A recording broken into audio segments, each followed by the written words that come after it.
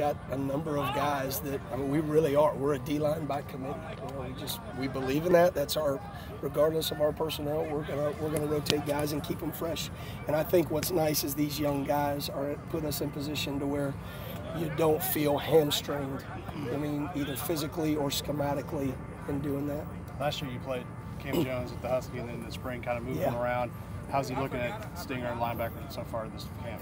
Very fast, you know what I mean, very aggressive. He's just naturally a violent player, you know what I mean? So regardless of where you put him, he has a knack to find the ball.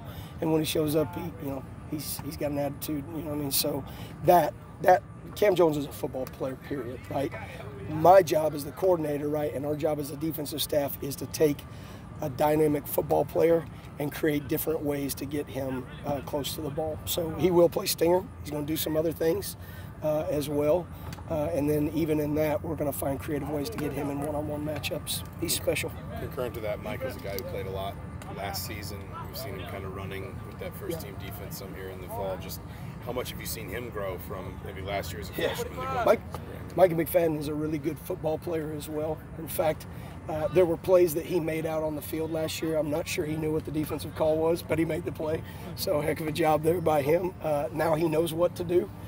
He knows where to put his eyes. And when you take an athlete like that that's instinctive and now he's starting to figure out what to do, his production is going through the roof, as I'm sure you guys can see. Who are some of the younger guys who are stepping up maybe that have surprised you?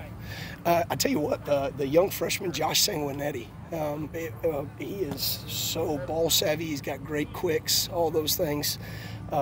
Those young inside defensive linemen, C.J. Person, Bo Robbins is playing inside and outside.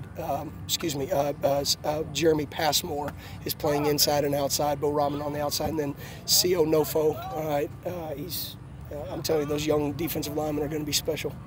Obviously, it's your first fall camp as just defensive coordinator. I mean, has it been at all an adjustment, or do you feel pretty prepared coming out this spring? Well, first as defense coordinator here, you know what I mean? So this is certainly, I think, because of the relationship that Tom and I have, and because this will be my 5th year as coordinating in the last 6, certainly this is my comfort zone, is being the coordinator.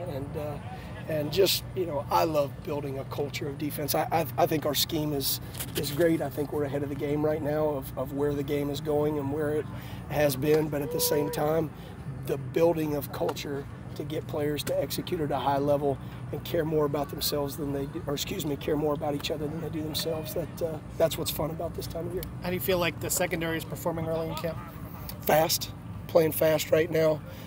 Playing against really good competition. You know, some of these big wide receivers, they're so powerful, and we've got quarterbacks that can place it just about wherever they want to right now, and so they're challenging route concepts and all that stuff. So I'm really excited just about their physicality and speed. Yep. Anything? Thanks. All right, thanks, guys.